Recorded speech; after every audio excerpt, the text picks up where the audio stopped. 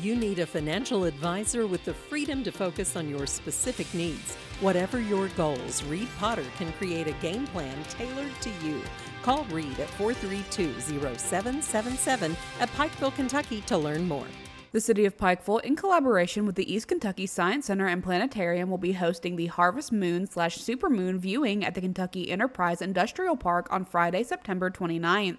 I think this is a great event for all ages, not just young kids, but I think any and all ages will enjoy this. You know, we had planned originally to do it at Bob Amos Park, but the mayor actually had an idea to do it at the industrial park because there's not as many lights and stuff, so hopefully we'll get a better view of the moon. And so the planetarium is going to bring some telescopes so we can get better looks at it and provide a lot of information about it.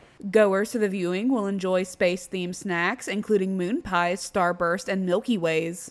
So Pikeville Tourism wants to add a little flavor to it. So the planetarium actually gave me the idea of buying moon pies for everyone, and then starburst and Milky Ways as well. So even if you're not really super interested in space and the moon and stuff, I mean, come for the snacks, you know, and the fellowship as well, because I'm sure there's going to be a lot of people from different walks of life there. The Supermoon viewing will begin at 8:30 p.m. on Friday, September 29th. For more information about the event, you can visit the Pikeville City Tourism Facebook page. For Mountaintop News, I'm Kelsey Dean.